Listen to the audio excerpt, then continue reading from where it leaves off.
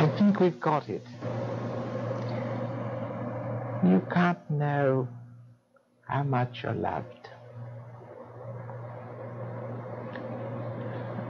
But I'm afraid it's not ever been shown to you in this world.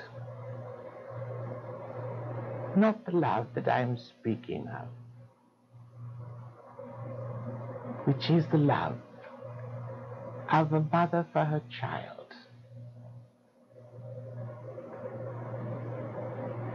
Dear ones,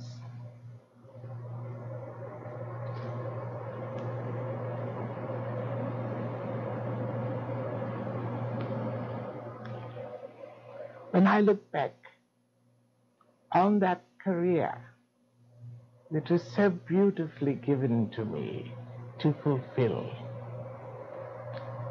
I can only be grateful eternally for the hearts that were touched and the souls that were turned towards the light.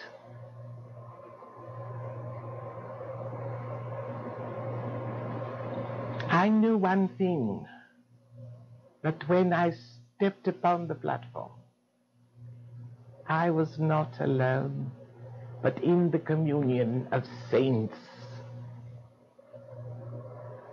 And so I was able to bring that communion to these beloved. Indeed, some seemed so ragged, poor, destitute.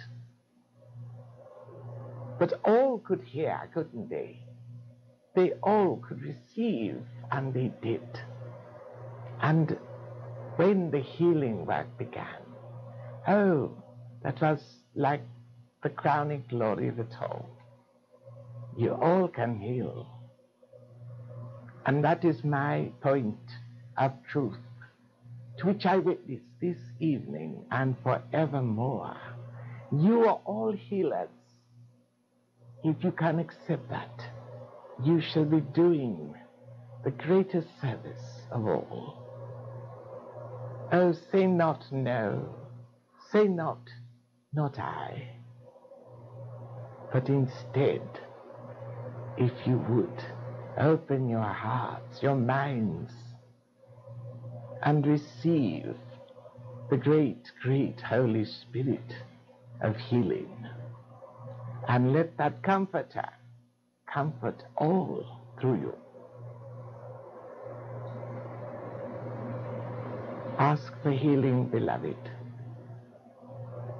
I know, some have said, I've asked Estelle, I've asked, countless times I've asked. And to you, sweetheart, I say, the healing you seek is occurring, but not in the way that you think.